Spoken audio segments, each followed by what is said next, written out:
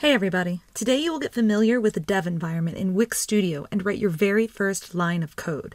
To open the dev environment, click on the curly braces, click Start Coding to initialize the setup of your dev environment. Page code contains front-end code for each page. Master page will give you the ability to add code that should run on every page. And below this, you can add CSS. You can add public and backend JavaScript files and custom extensions, search your codebase, access your CMS collections.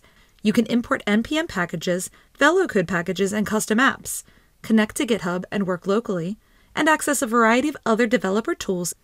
Now let's explore the in-editor IDE. This tab will indicate which file you are working on. We are currently on the home page. In the file, there is a reference to the API documentation, and below that the $W onReady function. This function is included on every page and is where the majority of your front-end page code will live. This function indicates that your page is loaded and ready for interaction. To the right, there is a Property and Events panel. When an element is selected in the visual editor, you will have access to the element ID, default visibility, and event handlers. CSS classes are also found here. Above this panel is a button to connect to our VS Code-based IDE, a Run button to preview your code, code formatter, and buttons to maximize and minimize the IDE. Now that we are acclimated, let's write some code.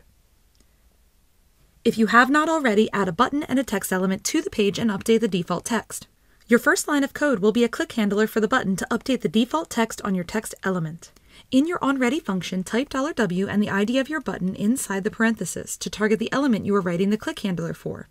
Notice we have an error on the ID for the button. When you add elements to the visual canvas, they will be given a default ID.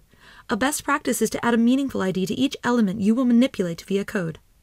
You can see the ID for any element by clicking on it and checking the Properties panel. Let's update the button to our preferred ID. And before we continue, update the ID for the text element as well. Now you will see that you no longer have an error on your button ID. Now let's create a click event on the button. In the body of the click event, let's add a console log statement for testing. Now type $W again, and this time we can look through the list of available IDs and pick our text element ID. Any elements in your visual canvas will have their IDs available for autocomplete. Now let's click on Run to test the code and see it in action.